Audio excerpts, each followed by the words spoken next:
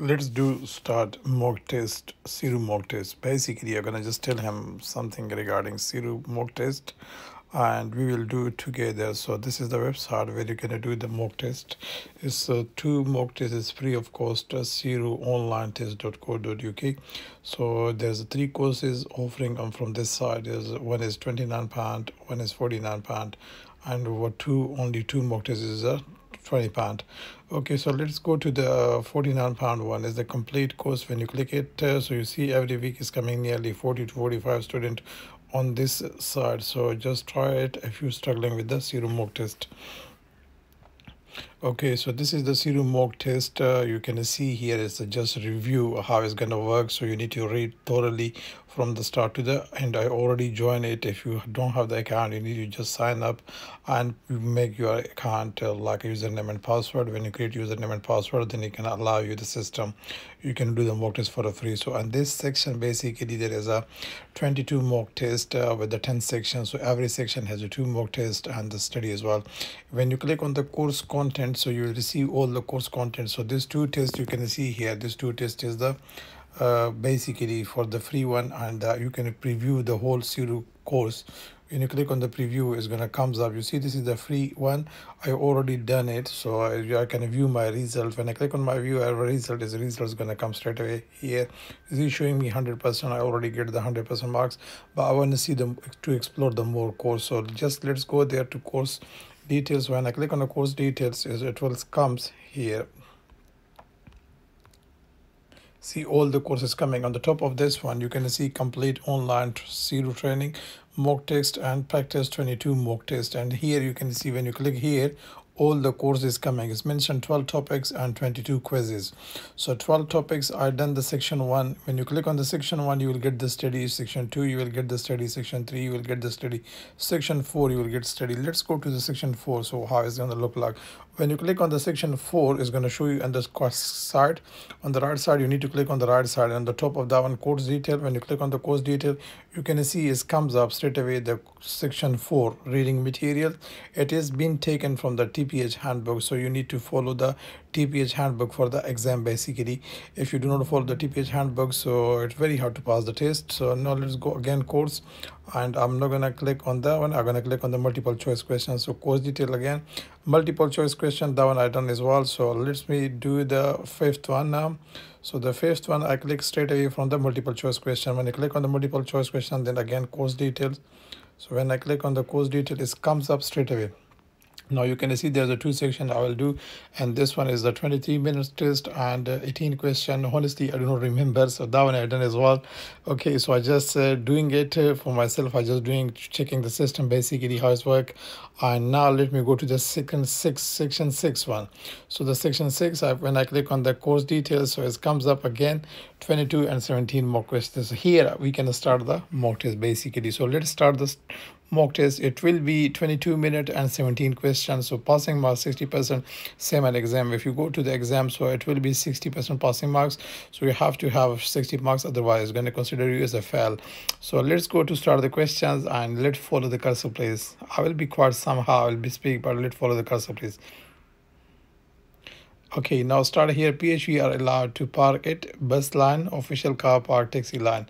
Yes, are allowed to park. Yeah, we are allowed to park officially car park, but bus line and taxi line we can sometimes get a ticket. Okay, pedestrian zigzag line can only be utilized by the cyclist, pedestrian, PHVs. Zigzag lines is only can pedestrian, otherwise none of this. And cyclists and PHV not allowed. Okay, let's try it. A passenger want from the you to drop him in a crowd area of people with the running taxi. What action you should take? Drop him at the required place. Use the taxi parking sign. None of the above. Okay, drop him at the required place.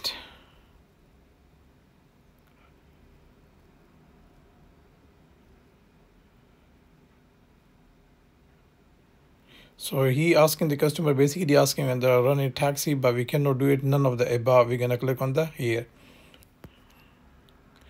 Again, is a use a PHV driver have to wait for a passenger for a few minutes. What protocol you should follow for waiting?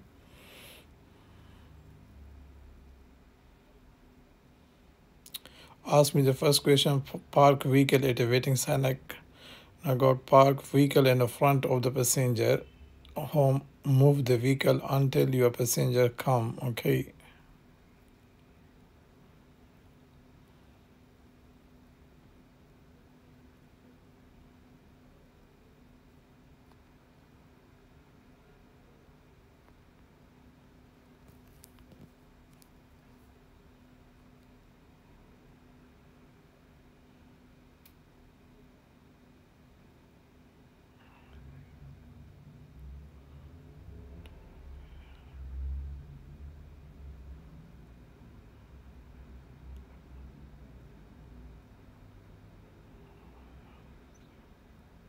This one, honestly, I don't know. I can just click this one, but maybe on a single and double yellow line, we can park till to 5 minutes on a single and the double red line. I think we can now drop the passenger and pick the passenger is mentioned clearly in the TPH handbook, but still I'm missing out here. Okay, let's go. Let's see and the exact result. And which specific site you are not allowed to pick up and drop off passengers. Choose two options. Okay, bus line, taxi line. Taxi rank we are not allowed. Bus stop we can do it if there is a no restriction. So the first and we specific side we are not allowed. So we are not allowed. And the second and the third taxi rank we are not allowed. Bus stop we are not allowed. So the option 2 and 3. Okay, let's go to the this one. Parking B can be identified the sign of P. So that one parking is already you can see everywhere you are to park the car. So there's a P sign. Okay, and waiting for your passenger a taxi rank could result and reduction and waiting time, suspension of license, heavy fine. Yes, suspension of license could be. Okay, electric taxi charging point can be used only the PHV electric taxi and license taxi, electric taxi only. Okay, and so you can see the time is minusing and plus the question we already done 10 questions, so I'm fast enough. Okay, penalty charge and notice or can only be given out from chosen two option: parking attendant, TFL enforcement officer, option 1 and 2.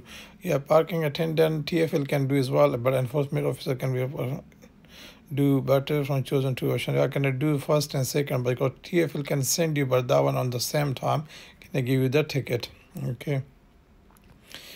PCN can be charged under which condition? Blocking green box junction, blocking yellow box junction, blocking reverse junctions, yellow box junction. I think this one yellow box junctions, because mostly when you see before the red light there is a junction. If we park the car there, so we're gonna get the PCN.